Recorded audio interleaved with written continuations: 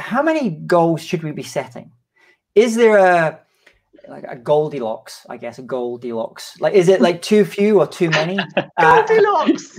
Yeah, Goldilocks, maybe very nice. I like that. You have to use that, Caspar. But how many goals should we be setting in order to really have a good chance of achieving them? Yeah, no, good question. I'm just trying to think, just right, not too hot, not too cold, and all that sort of stuff.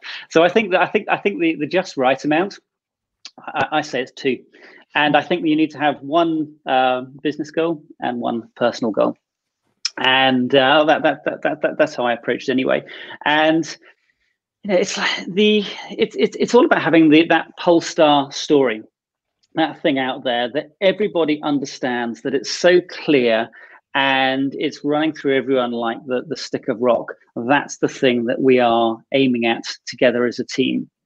I've heard in the military they call it the commander's intent, and once everybody knows what the commander's intent is, then you don't have to go and manage people because everybody is like really clear. That's the direction that we're heading in. So in a work context, one Polestar story was Omar Bradley, former chief of staff for in America, was basically saying, it's like once you know what your Polestar is, you're not going to get distracted by the lights of all the passing ships. And if we have too many different goals and things that are going on, it's so easy. And you and I have chatted about this before, Maria. It's like, there's a shiny object here, there's a shiny object here, right? And you get pulled in all sorts of directions. But it's in a work sense, one big bold goal, and I say I think in personal life, having that as well. And the reason I was thinking having those two together is there will be times when you get stuck with one of them, and it's just like nothing is moving forward, nothing makes sense, and actually to go and shift to something.